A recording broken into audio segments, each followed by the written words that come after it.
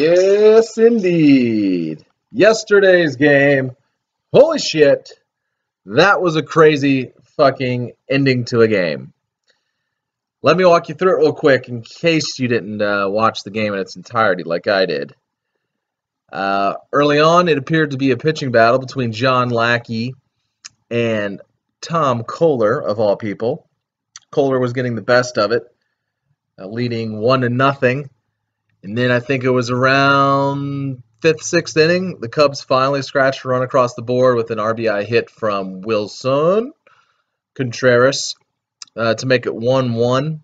Then Lackey went out for the seventh inning, gave up a two-run shot to fucking Mathis, the Marlins' backup catcher. It was his second home run of the year. And that made it 3-1, and I was like, of course, here we go. In a close ball game, chance to sweep. You should sweep Lackey versus Kohler, but you're losing 3-1 off the heels of a two-run shot by Mathis, the Marlins' backup catcher. You got to be kidding me.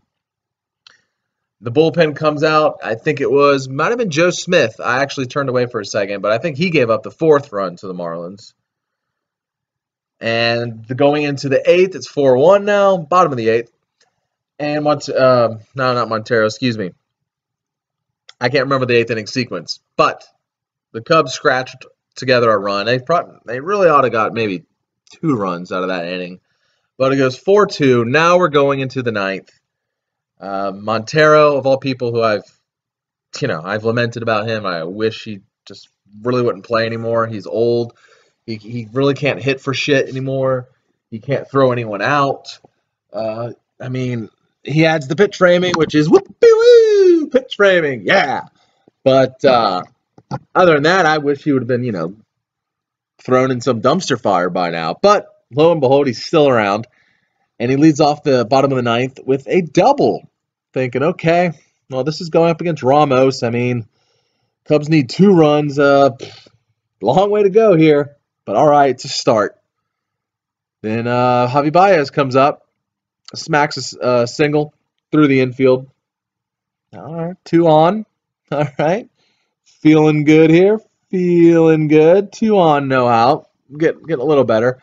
And so far, a couple batters in, Ramos is just showing like no signs of control. Just looking totally lost. He can't throw a slider over the plate. And it's not looking grim, but hey, they're still up 2 runs. So it's still a long way to go. I was like, okay, maybe. I was really actually hoping for a home run. I just didn't see him stringing together enough things, enough hits, whatever, to actually tie the game or win it. So I'm like, there's 2 on, so Tarnung's at the plate. Maybe a home run, a miracle little, dong right here. But anyways, so the next batter after Baez, I'm trying to recall who that was, actually. I want to say it was Caesar. That's what I want to say it was. Matt Caesar. And he proceeded to walk, if memory serves.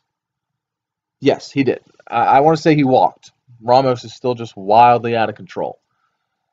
And now it's bases loaded, no outs. So I'm like, all right.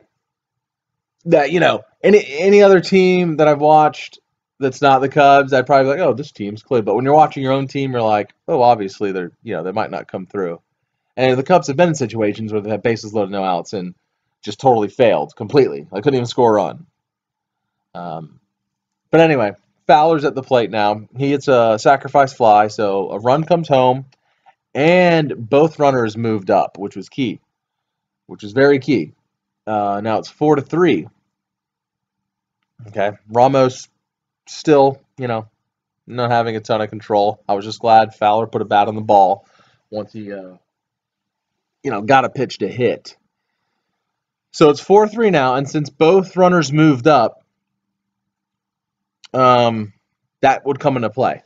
The next batter is Bryant, and this at bat, man, like I think he swung and missed at the first pitch, which was like, how do you swing at the first pitch after this guy's basically looked like Rick Vaughn.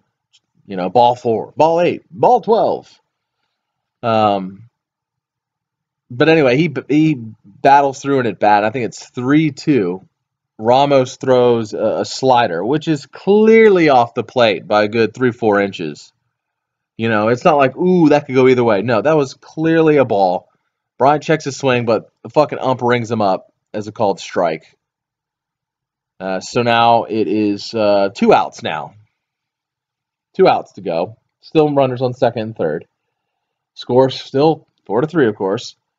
And Rizzo's coming to the plate. Now, this is where the runners moving up on that Dexter Fowler sac fly come into play, because now first base is open and they're facing Rizzo. Okay? Excuse me. They walk him, and rightfully so, because that base is empty. Had that base not been empty, maybe it was, let's say, first and third. Let's say, I guess Caesar would be. Let's say Caesar didn't advance. Then they might pitch to Rizzo. Maybe he comes through and ties it or more, or maybe he does nothing. We'll never know. But since the base is empty, they walk him, which brings us up Zobrist. 2 outs still. Base is loaded now, as I said. Zobrist works a hell of an at-bat. And now, since there's obviously runners at every base, anything scores. Zobrist gets hit.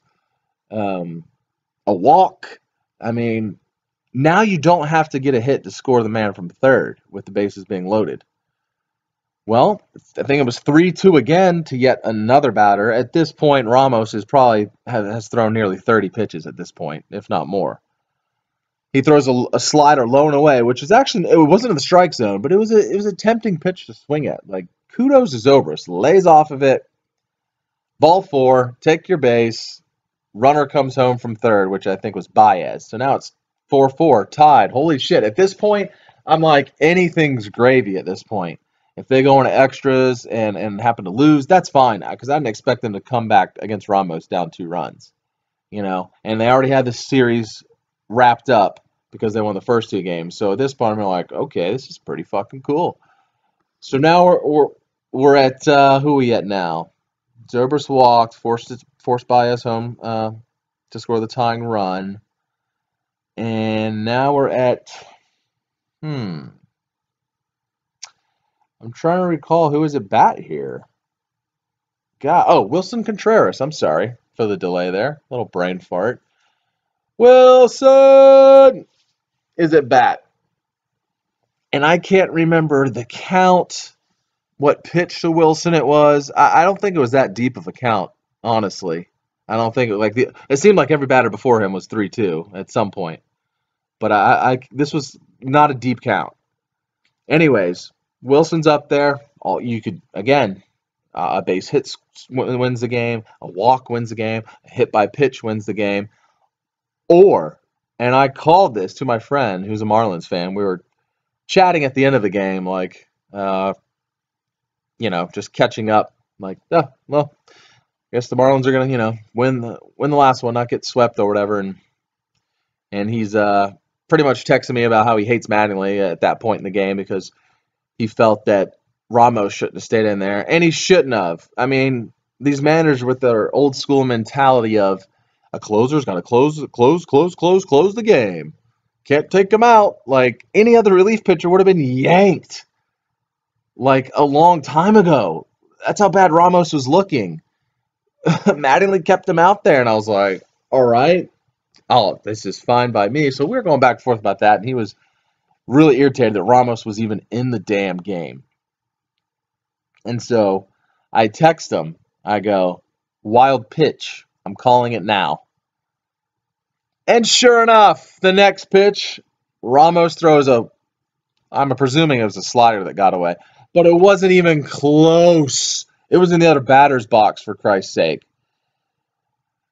And the winning run comes home to score, that being Matt Caesar. Game over. Cubs win 5-4 and sweep the Marlins on just a fucking literally a wild pitch ending. Crazy.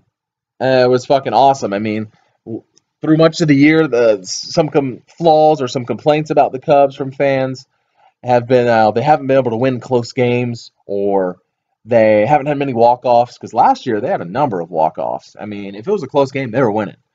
Um, but this year, especially like if they're down late in the game, they haven't really come back a ton. Like honestly, usually they're either closing out a game or they've won by 4 runs, 5 runs, something ridiculous. But they came back again, and this was on the heels of that ridiculous Seattle game in which John Lester laid down the suicide squeeze and Hayward came sprinting down third and slid into home for the winning run. So this is a couple of really wild, just insane endings at Wrigley, which is great, obviously. I mean, it's nice to see them win in a different fashion, in a close fashion, because in the playoffs, they're going to have to win close ball games, tight ball games. They're going to have to find ways to do it, whether it's taking your walks to get men on, whether it's being patient in a count to where you can, have the possibility of, something like a wild pitch happening, or even the suicide squeeze, which, I don't imagine John Lester doing that in the playoffs. But, you get my point that these type of wins are, they could be useful later on. They can, like, go back in the catalog in their head and be like, give themselves confidence, so where like, all right, we did this before. We won when we were down. We won in just an oddball fucking fashion. And I also think these victories help galvanize the team, as if they aren't already a close-knit group. Wins like this just, I think, bring clubs together. And that's not my opinion. That's actually the words and sentiment being expressed by Madden and players alike. So, wild finish. Wild finished. Today's an off day. Which, I hate off days. Just boring. You just, come on, you want to see them get back on the field, especially when they're playing so well lately. And kudos to them as well. They have the second best record in the majors after the All-Star break. And if you listen to any of my podcasts before, and I'm talking to just a few of you, then you know the Cubs were just absolutely dreadful heading into the All-Star break. But hey, things turn around quickly. I think they were 5-16 or 5-15 going into the break. Something just not good. I think 6-15. Maybe that's what it was. And coming out of the break, I think they're now 14-6 or something like that. Or maybe it's something like that. Something really good. Let's put it that way. They haven't lost a series since the All-Star break, and they got things rolling. They're now 20, I think, 4 games over 500. Their season high, their watermark was 27 early in the year. They're now 24 games over. I think the Cardinals hung on to win yesterday, if I'm not mistaken. So the Cubs stay at 9 games over, which that's the biggest lead in any division. 9 games. I mean, 9 games isn't, nothing to sneeze at. That's a pretty big cushion. Now there's only about 50 some odd games remaining. I mean, the chances they blow a 9-game lead in the division at this point is fucking slim and none. So there's a certain Cardinals fan I know that might want to head to his local market or grocery store and start perusing the the bakery section, see if he can find him some kind of nice pie or pies, if he wants to do a double or nothing, who knows. Anyways, go ahead and wrap this up. That was a crazy wild victory. It's been a little bit since I've been on here. I think I'm kind of just playing it by ear with these things. If something inspires me to get on here and babble, then I will. But anyway, until next time, this has been another Riz on my podcast.